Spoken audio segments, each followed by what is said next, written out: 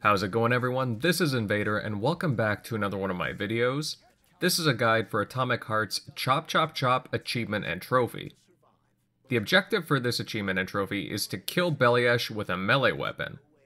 This is a very missable achievement and happens well into the game.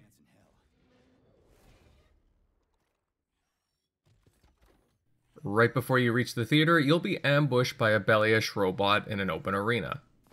When fighting him, make sure to only use a melee weapon to attack him. Any one of them will do.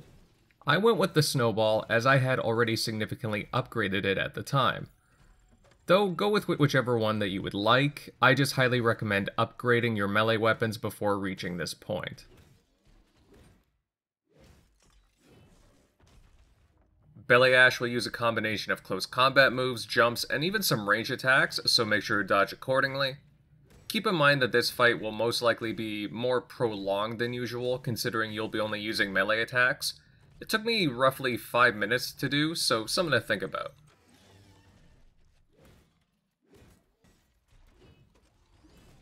Anyways, be alert, dodge his attacks, and land your own when the timing is right, and you'll earn yourself the Chop Chop Chop Achievement and Trophy.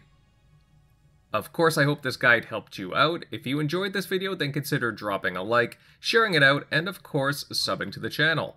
Until next time, everyone, Invader, out.